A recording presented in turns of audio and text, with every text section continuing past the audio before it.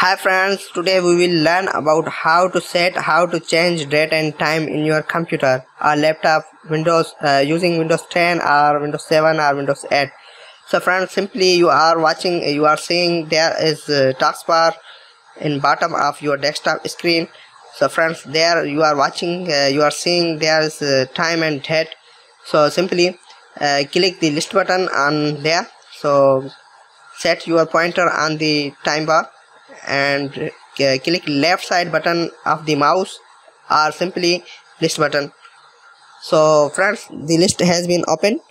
There is option for adjust date and time, so click on that.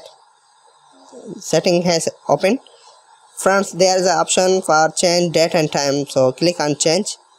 So what you want make it, friends, you want to change date, month or date or year. You can change time, hour, minutes and AM or PM, what you want, and simply click on change. So time will be updated, will be set, will be changed and here. And now close from here.